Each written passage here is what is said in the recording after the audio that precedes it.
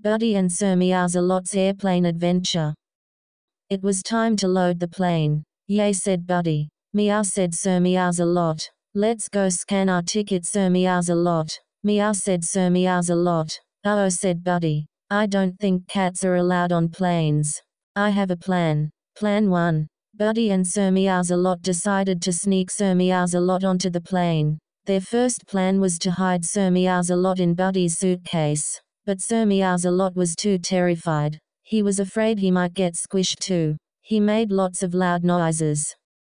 Plan 2. The next plan, Sir Meows-A-Lot was going to pretend to be a stuffed animal. But he was too afraid of the handheld scanner that the flight attendant would use on him.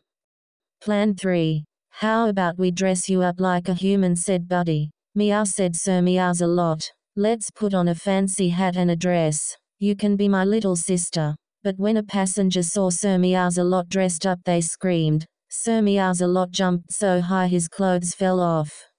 Plan 4. Hey Sir Meows-A-Lot, why don't I try to wear you onto the plane, said Buddy. Meow, said Sir Meows-A-Lot. Buddy put Sir Meows-A-Lot on his head like a hat. It worked great. Until Sir Meows-A-Lot started falling off because he was too fat. The flight attendant said, why don't you buy the cat a plane ticket? Hey, good idea. Thanks, said Buddy. Meow, said Sir Meows-A-Lot. And the adventure begins.